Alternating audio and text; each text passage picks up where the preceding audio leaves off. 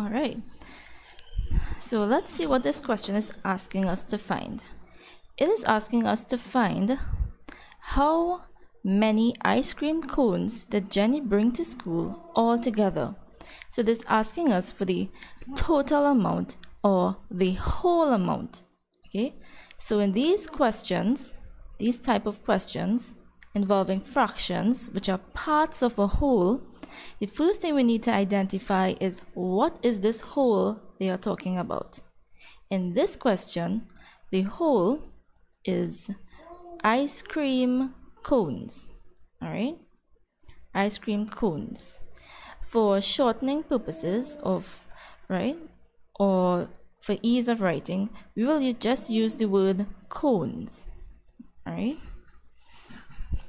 to represent our whole. So our whole is represented by one bar, which we will call cones. All right. Now let's look at how many parts and how many items this whole amount of cones is split into. Right? How many parts? The first thing they said is 2/3 of them was strawberry flavored. So we have strawberry. All right. So I'm going to put S for strawberry. Right? We have, it's also split into chocolate flavored. C for chocolate.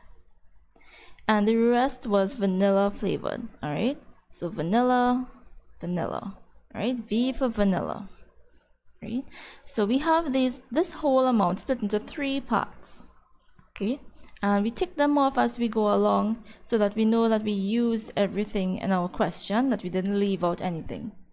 Okay. All right. Now let's put in the numbers. So for strawberry, 2/3 of them meaning the whole amount of cones, right, was strawberry. So this 3 here at the bottom will tell us how many parts it is split into. Okay, 2/3, each part here is a third, so 2/3, 2 parts out of this 3 is strawberry. Okay, so 2/3 of the cones were strawberry. Now what is left here? If this is 2/3, then what is left is 1/3. Right? Now this 1/3 that is left is split between the chocolate and vanilla.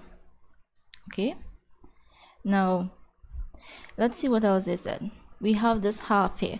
Half of the remainder was chocolate flavored and the rest was vanilla. So the remainder here is this 1/3. Half of it, if we split this into 2 pieces, half of it is chocolate.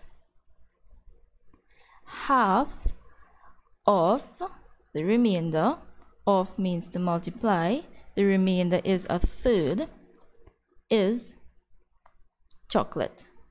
Right? We could multiply here. 1 by 1 is 1. 2 multiplied by 3 will give us 6. So 1/6 of the cones are chocolate. All right. She had the rest of the vanilla flavored, right? Oh, sorry, the rest is vanilla flavored. So the rest here is another half of that 1/3, which would be also 1/6 of the cones. Okay. Right, let's see, what did we not use? So we used this half here. Okay, tick them off as you go. What is left? This 120, we didn't use that yet. So they said 120 ice cream cones are left and they are vanilla. So that 1/6 of the cones is 120. Right, so most students know this thing here called is divided by of to find the whole, right?